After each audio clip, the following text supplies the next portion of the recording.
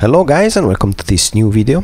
I was finally able to work a little bit on my VectorWarp macro, and with some help from Alexi from the Pirates of Confusion Discord, I was able to finally wrap it up. Alexi helped a lot with the automation of the macro. He made some awesome scripting for it, so Alexi, thanks a lot for it. If you want to know more about how the macro works under the hood, I made a video about that, and I will leave the link in the description. Okay, so let's get started. The first thing that you want to do is to load the macro into the flow and pipe in your footage. The first thing is to decide whether your source of the vectors is going to be internal or external. What does it mean? If you don't have vectors for your footage, you either want to create an optical flow node inside of your flow, or use the one that's inside the macro, and you will be able to access both the classic method and the advanced one. Overall, the classic method is going to give you better results, but it's going to be also very slow. The advanced can be a good compromise. In terms of quality, it's not going to be as good as the classic method, but the speed is very much faster.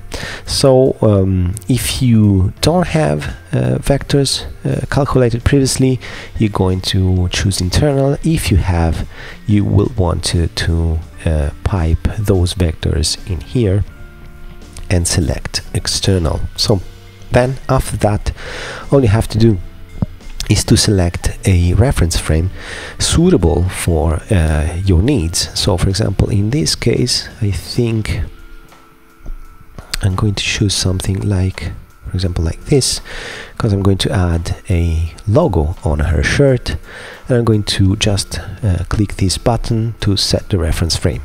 Once that I set the reference frame, I want to select my VectorWarp and click generate the STMap, and you're welcomed with a warning that says please save the comp to proceed, and you want to do that, and that's what I'm going to do. And I'm going to add a see, I already have one demo. You know, I've been rehearsing, so yeah, I'm going to save this as a demo comp here, and I'm going to save the STMap.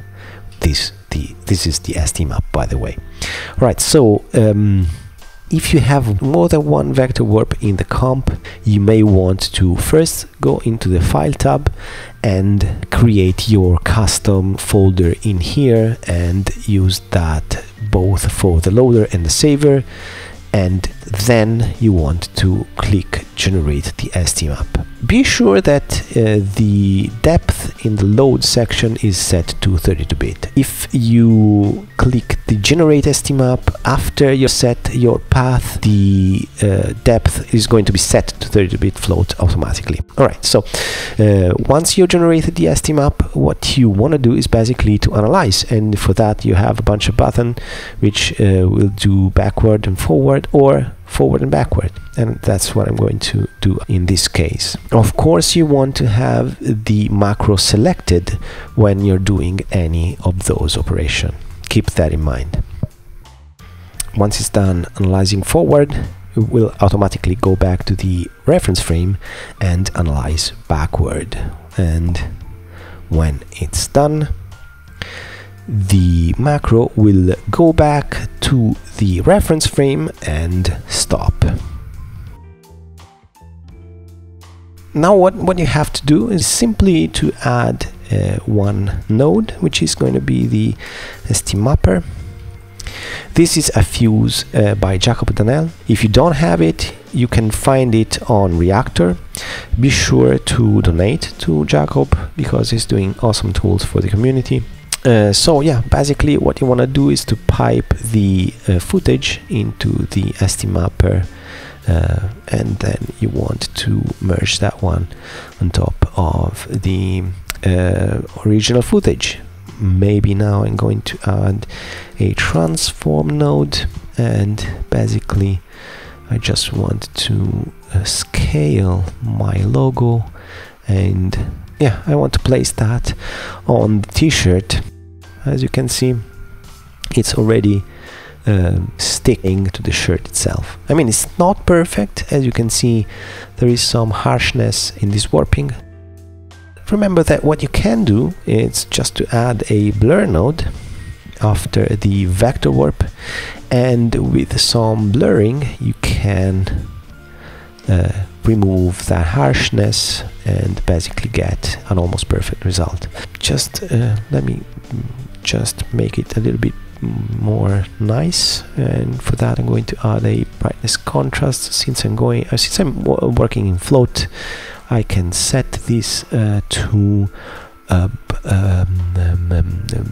overlay, and thanks to the power of float, I can use the brightness. Maybe I want to pre-divide and post-multiply, and the lift here with maybe just a touch of gain to basically, you know, have a nice composite all together.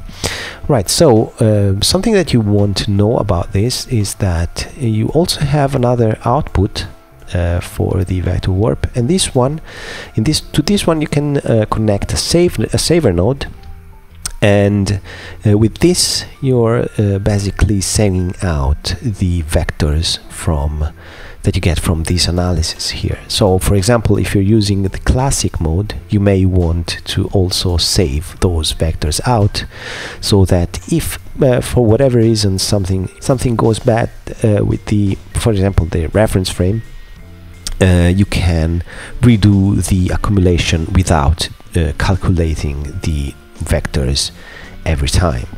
So keep that in mind. And we also have this other input, which is for the matte, and I'm going to show you how that works right now. Alright, so let's move to this comp here, and as you can see I have this footage, and let's say I want to place something in here where, you know, right here where the girl is swinging basically. And for doing that, what I have to do is to basically, you know, animate a rotor around the thing that I want to remove from my analysis. And let me create another VectorWarp just for ease, and let me pipe in the matte into here. This one is the matte input, and I want to go into the matte tab, click use matte, and view the vectors. As you can see, if let me show you what I have here. As you can see here, I have those vectors that are for the little girl swinging. If I basically move this matte down here, I'm filling in those vectors with the ones surrounding it.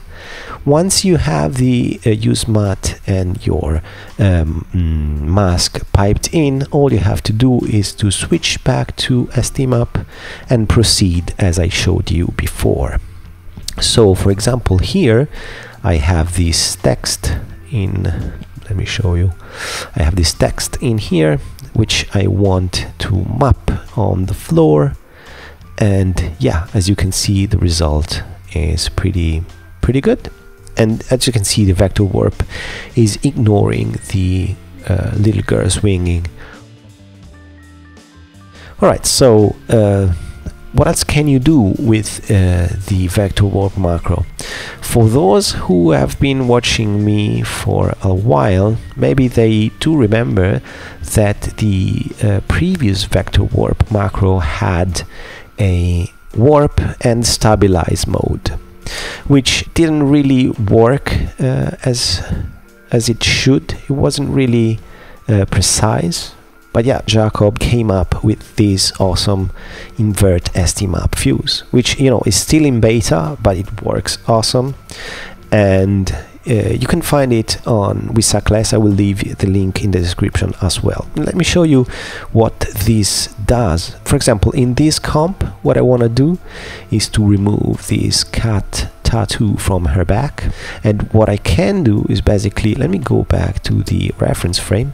I can pipe it into the inverseSTMap, and I can pipe the original footage. And the amazing thing that the inverseSTMap does is, no matter what frame you're on the timeline, even if, for example, this is the original frame, it will warp the image to this state, which is similar to our reference frame. And if you think about that, this is pretty huge, it's pretty useful. So for example, what I can do is I can create a polygon around the let me go back to the reference frame.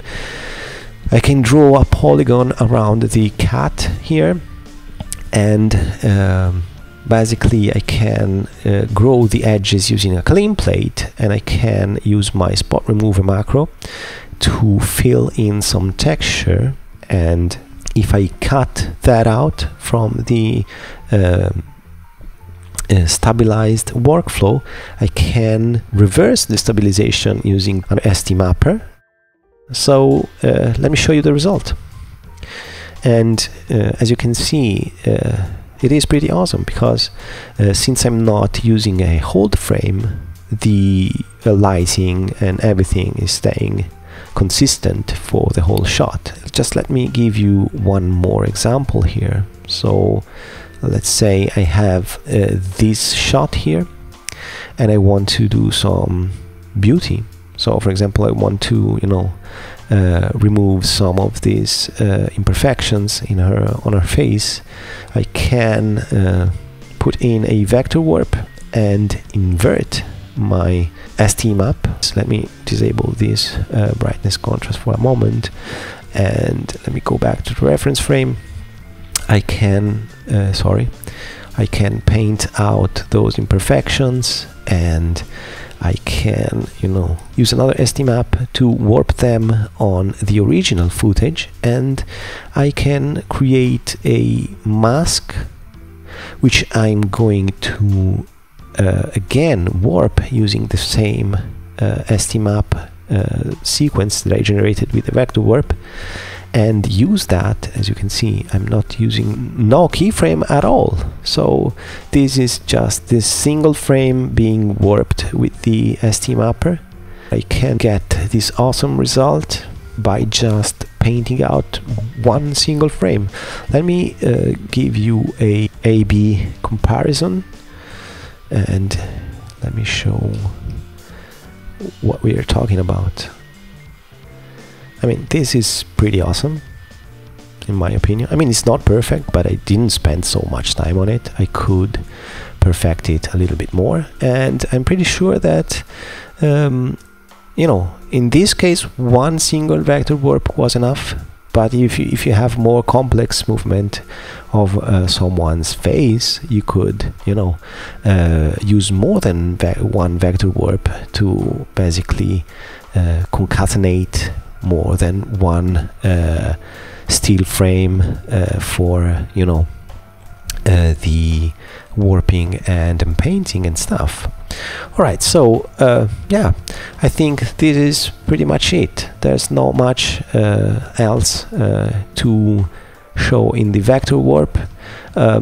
One more thing is, you know, in the control you have here, you have a quick guide that you know, it's a summary of what I've been telling you in this video. And of course, if you click this tutorial button, you will be brought here to this video. Anyway, hope you like this one, and you know, go grab this macro and let me know what you think. Again, thank you very much for watching, and see you in the next one. Bye bye.